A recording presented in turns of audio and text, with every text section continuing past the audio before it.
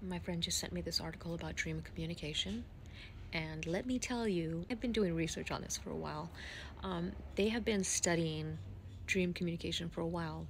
And this is not just us communicating with each other. So they've actually had two people that they have confirmed are communicating in the dream state. That's part of the study. Now, they've already been doing this. They've been implanting thoughts into people's dreams, almost like Inception a little bit. But this new study, it's called REM Space. It's the company or the group that's doing it. They're using it not only to communicate with each other, word, speech, and melodies, but it's also being used to operate Cybertrucks and smart houses. Like what?